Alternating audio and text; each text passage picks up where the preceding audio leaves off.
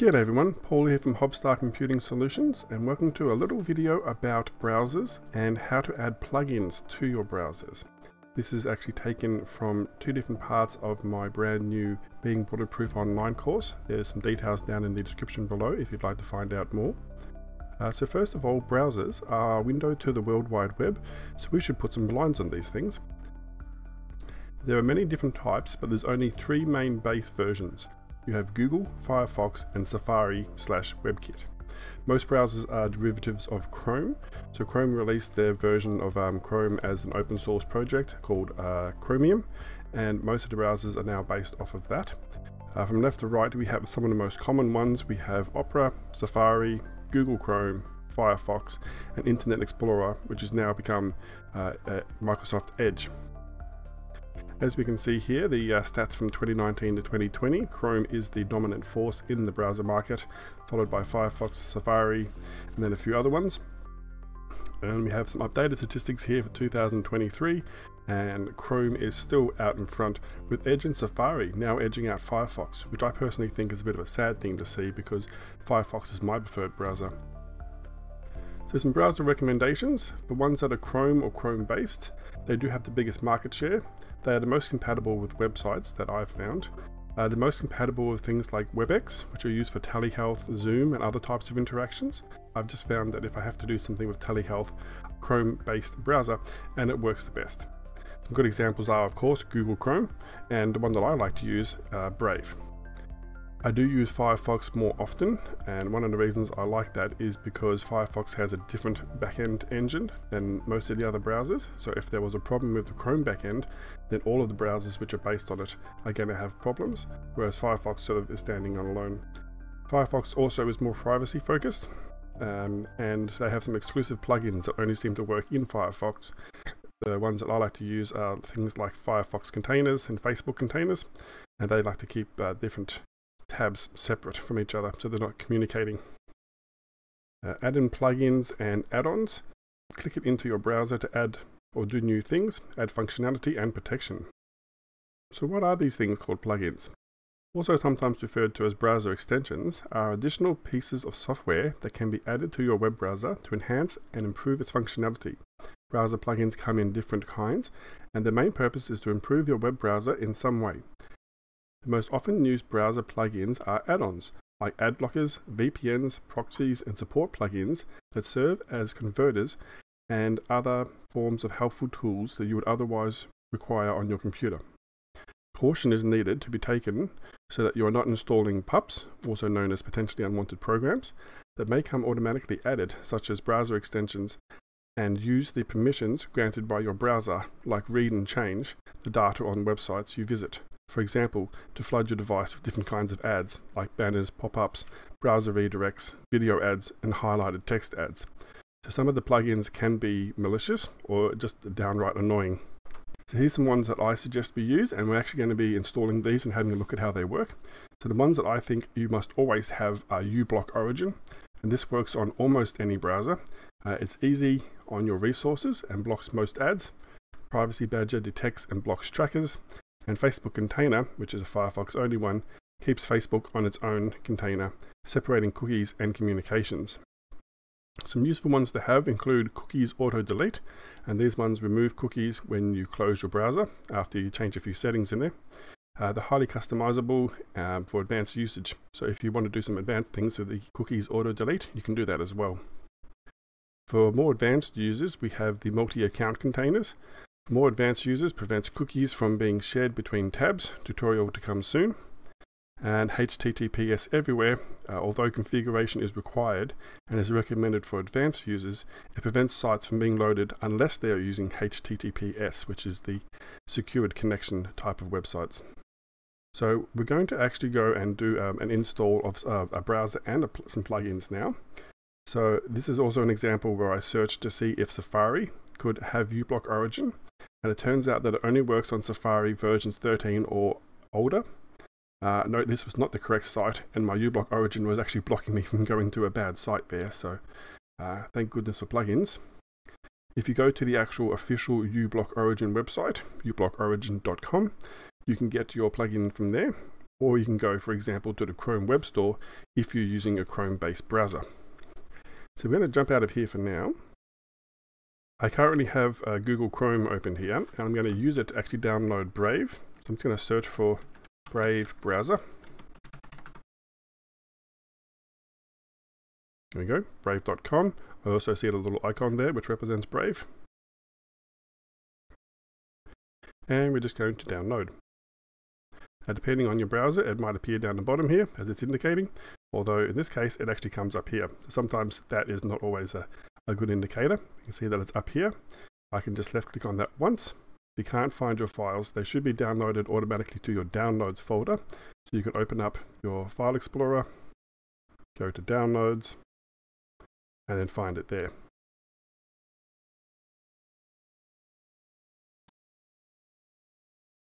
Okay, now that we've finished with Google Chrome, we can close that one.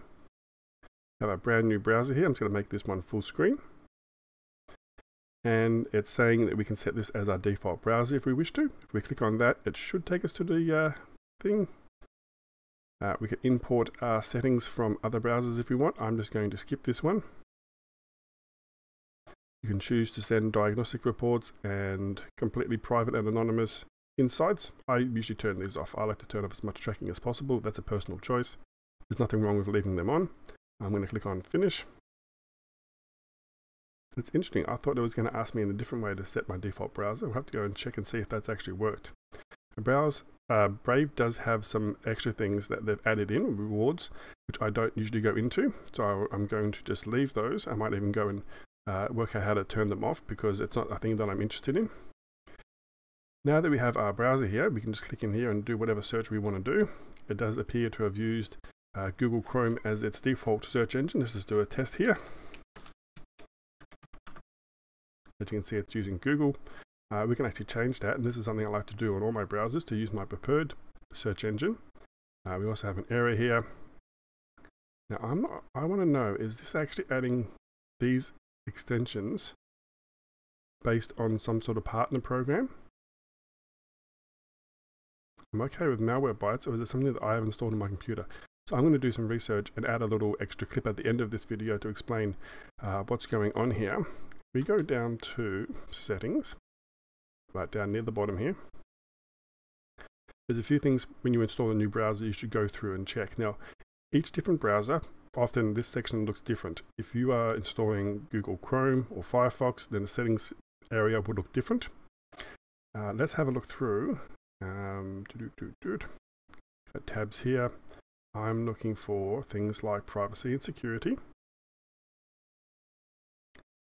Having a look down the list hand, and I'm pretty sure I said don't send stuff.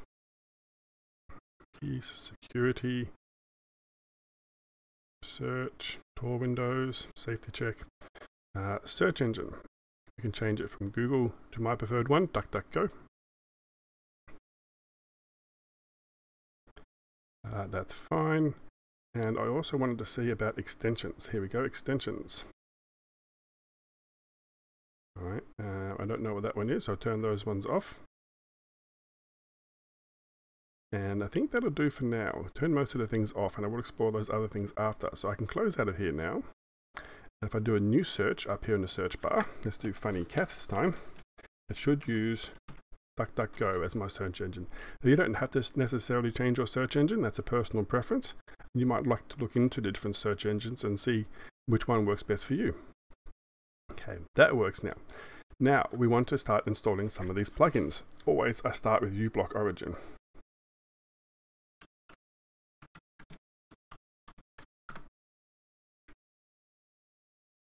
Okay, now because Brave is a Chrome-based browser, we can just use the Chrome store here. Before you install an extension, you should have a look at it first. We can see that this one has got 5-star rating from over 26,000 people. It is a featured plugin, which means that it's been reviewed by the moderators here, and it looks like a pretty good app. You can also go down and read information about it. You can read things about its privacy practices. But anyway, when you're ready to go, we can just click Add to Brave. If you were in Google Chrome, it would say Add to Chrome. it requires permissions. This means that it can't just automatically install stuff without your permission. So we're going to go add extensions. It's going to think for a moment. It might download a little file. Sometimes you see that. There we go. It's downloading the file. And it's been added. So that's done now. So if I was to go to a site, let's say we can open up a new tab if we want. We can go to, what about 9 News? News sites usually have ads, don't they? We'll click on the 9 News site. And if we have the extension actually open here, we can actually pin it up here if we want to be able to view it. I usually like to have it open.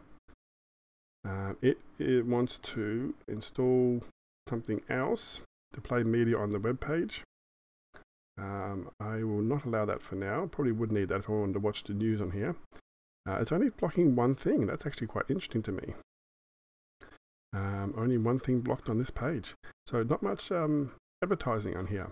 Probably advertising once you get in to try and watch the videos. What's another site that we could check out? Only blocking 2 ones here. If we actually do a search for something like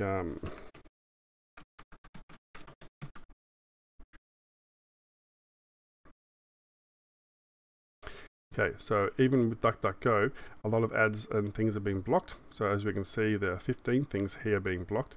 If I actually turn it off on this page and then refresh the page, we'll see how this changes. We now get a couple of ads. The way that DuckDuckGo does the ads though, it's only based on the thing that you're searching. Whereas if you're searching in Google, you'll get things for what you're searching, but also some other things that are suggested based on what it knows about you. Whereas DuckDuckGo only does it on what your actual search was. But as you can see, we got some different results based on whether we have our ad blocker on or not. So we'll put that back on again and refresh the page. And we get a very different result. Another advantage of having uBlock installed, that if we go over to videos and just click on whatever the first video is, we can either watch it here or watch it on YouTube. Let's go over to YouTube. So you see now we've actually changed over to YouTube. There were no ads that loaded before this video started. That can be a pro and a con.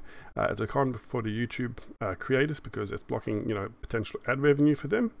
But as viewers, it can be quite handy to not have the ads. Okay, going to go back to the Chrome Web Store and let's install Privacy Badger.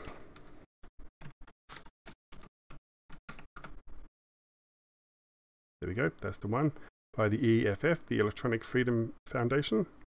Once again, this one is a plugin that just blocks trackers from tracking where you are and tracking your movements. Once again, you can come down and have a read. It kind of does similar things to uBlock Origin, and although you don't want to have too many things trying to do the same thing, I think it's good to have at least 2 things trying to do things because they provide slightly different cover.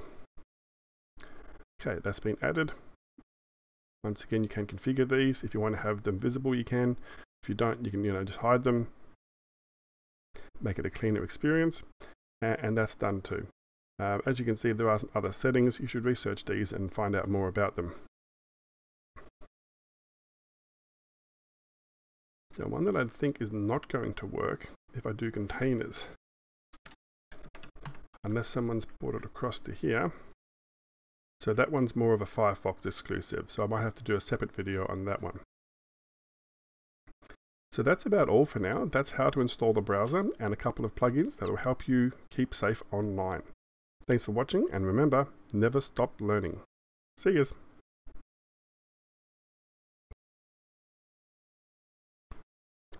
So I did some investigating and some research online, and it turns out that Avria, I can't pronounce that word, apparently, is automatically installed in Microsoft Edge. And because Edge is unremovable from Microsoft Windows, it's just there. So when Brave installed, it came along too, even though it's not active in here.